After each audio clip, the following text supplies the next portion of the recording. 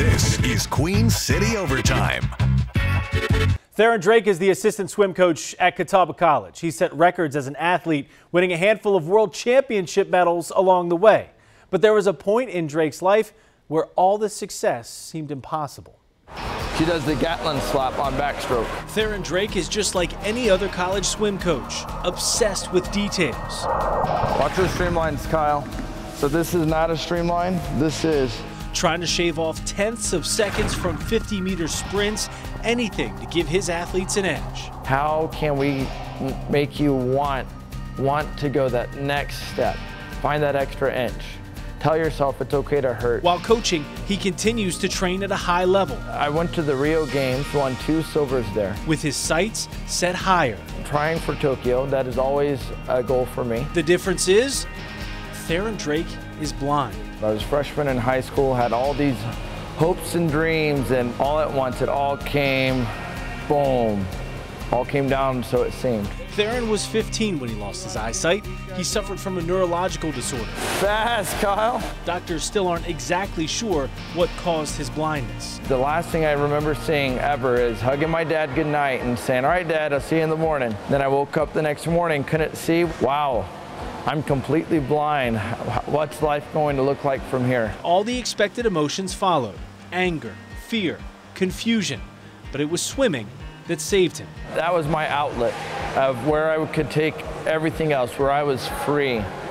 Then I have to use a cane. That was awesome. It wasn't easy at first. His father was his coach. They spent a good deal of time just trying to figure out how to swim straight. I looked like a ping pong ball, and the court was the lane, so I'd hit the left lane.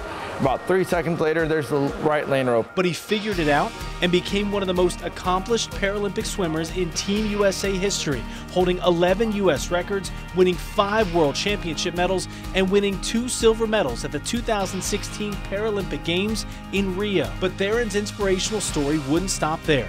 During last year's NCAA championships, he sent Catawba head coach Michael Sever an email looking for an assistant coaching job. All the things flooded through my head that everybody thinks about, you know. It's a blind swimmer, blind swim coach, but I was so intrigued. It didn't take long for Sever to realize what he had in Tharon, but he still had to sell his athletes. So Tharon made a video introducing himself. You're used to seeing the sport of swimming with your eyes. As I've been blind for the last 10 years, I see it with my ears. But it's hard to believe he can critique a stroke just by the sound until you see it yourself. The left hand slight thumb.